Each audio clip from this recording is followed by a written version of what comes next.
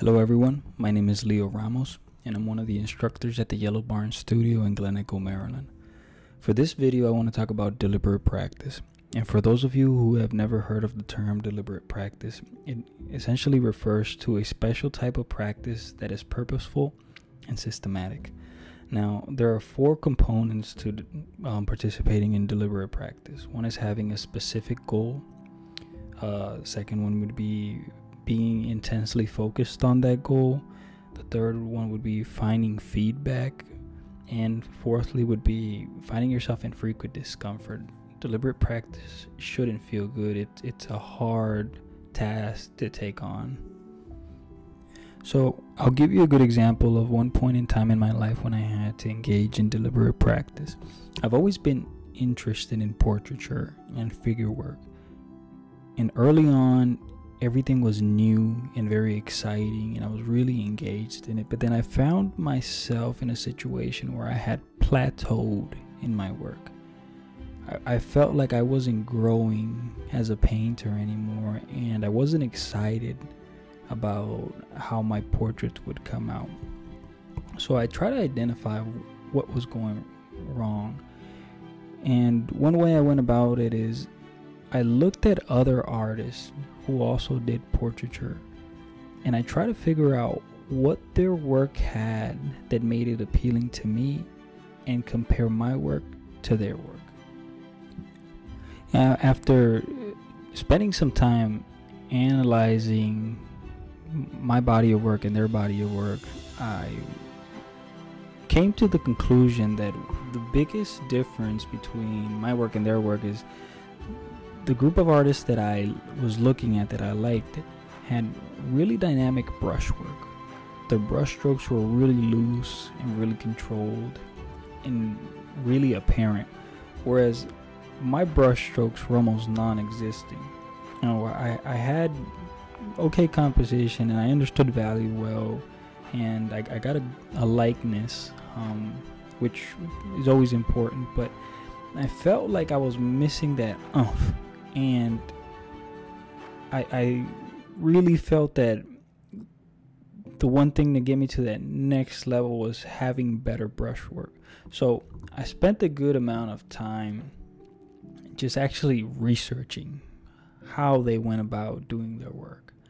I visited a number of galleries, in particular the Smithsonian Institute in DC, and I got really close to some of these paintings to the point where some of the guards would tell me like I had to back up and just really try to analyze what the brushstrokes looked like and try to put myself in their mind. Also, I went online and just Googled what the materials that these artists would use, and sometimes I would find little videos on YouTube that people had posted of some of these artists' studios, and I try to pause the video wherever I saw a brush, and I really just analyzed as much as I could. Then I compared their materials and their techniques and their approach to mine, and I realized that I was working in these like huge canvases and working with really small brushes, which was really counterproductive to me achieving that look that I wanted. So I essentially had to overhaul my whole paint application technique.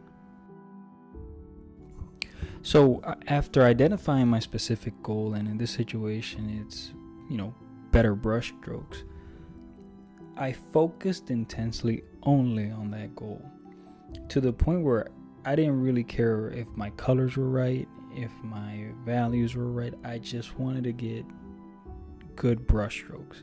And I ended up having to simplify my subject matter. So I wasn't working on portraits anymore. I was taking on one fruit, one lemon, one flower, and trying to get an accurate portrayal of that subject with very broad brush strokes. So I took a large brush and I tried to make paintings with one large brush, not using any small brushes. and I made a lot of really bad paintings. Like, I felt like I was learning how to paint all over again. Like, I knew nothing about painting. But that's just the level of dedication you have to, you know, take on, and the level of focus you have to be in. And after I started getting some works that I was kind of happy with, I looked for feedback. And I'm fortunate enough that I'm part of an artist community where I have at my disposal a number of artists that I really respect, and I know they'll give me honest feedback, not just tell me something looks good to make me feel good. Once I felt I got to a level where I was achieving my goal in some of these simple subject matters, I started to complicate my subjects a little bit more. So I started setting up some harder still lifes with more individual objects. I started going out and painting landscapes, and then once I felt comfortable doing that, I moved back into portrait work. And I at first still felt a little weird, but then once I started to loosen up, that's when I started noticing the difference. And all that hard work and all those bad paintings started to pay off, essentially.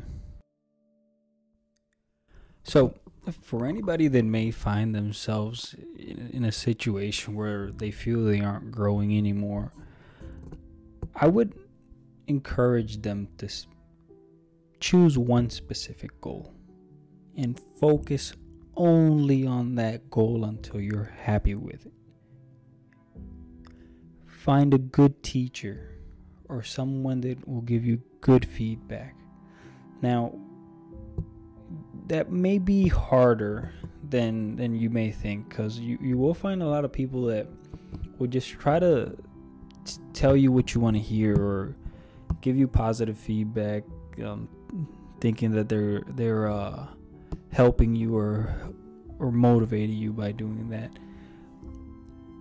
When you find a person or a group of people that give you good critiques on your work, try to keep them around. It's gonna make a huge difference in the long run. And then always switch up your subject matters. If you get too comfortable with your medium, change your medium up here and there. If you've been doing oil paintings, do a watercolor, do a charcoal drawing. Always try to not get too comfortable. Once you start getting too comfortable, you'll start to plateau again. So you always want to be challenging yourself.